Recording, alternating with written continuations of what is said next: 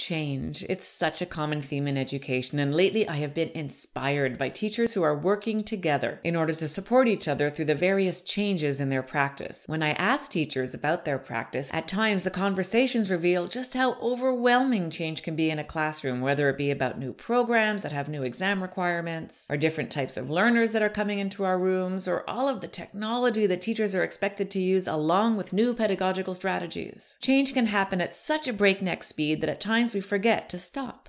And remember that there are certain things in our practice that are locked. The programs we teach, our school policies, and our student home lives.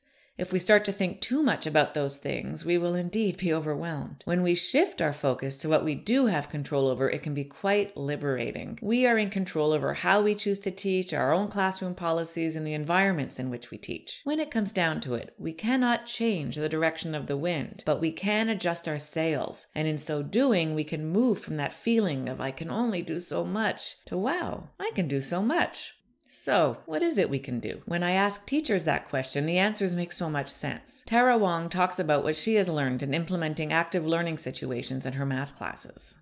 One difference using learning situations is it's emphasized even more that when we're problem solving, there isn't only one way to go about finding an answer, that using the knowledge we have and things we've learned in class, students can work alone or together to come up with different things. And I think it takes the pressure off feeling there's only one way to go about something, and it builds confidence to know you can try different things using the knowledge you have to come up with an answer.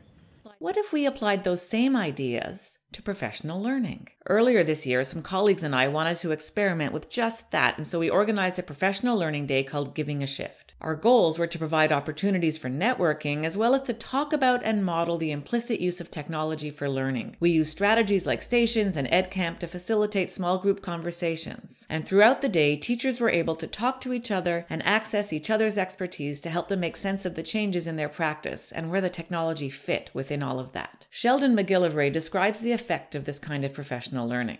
Professional development for me, maybe I'm not, I'm sure people share this opinion, but it's often you walk away with a lot of information. It's hard to digest. It's just sitting there in your head. You're exhausted and you need a mental escape sort of thing.